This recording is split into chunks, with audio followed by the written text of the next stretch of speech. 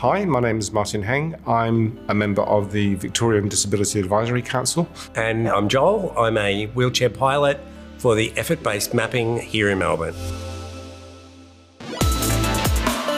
So effort-based mapping is noting down all of the things that make it difficult to navigate around the city. Melbourne at the moment, as we all know, is going through a huge period of construction, and that presents great obstacles for people in wheelchairs particularly.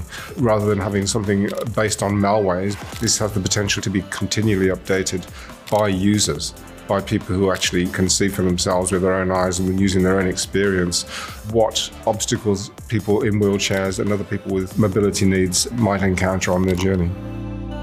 On one of the mapping days, I was mounted with a bunch of devices. There's a GPS aerial that's put on the back of your chair. I had the camera actually filming everywhere I went. It's so high tech. Every single obstruction, you take a photograph.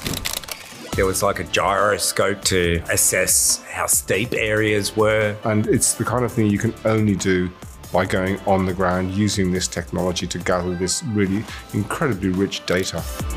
I think a lot of people don't leave their known neighbourhoods because of uncertainty about being able to navigate to where they want to go. So I'm hoping that it will inspire confidence in people to get out into the city more. Using the effort-based mapping, I'll be able to use information and data to find the easiest way to get to where I need to go.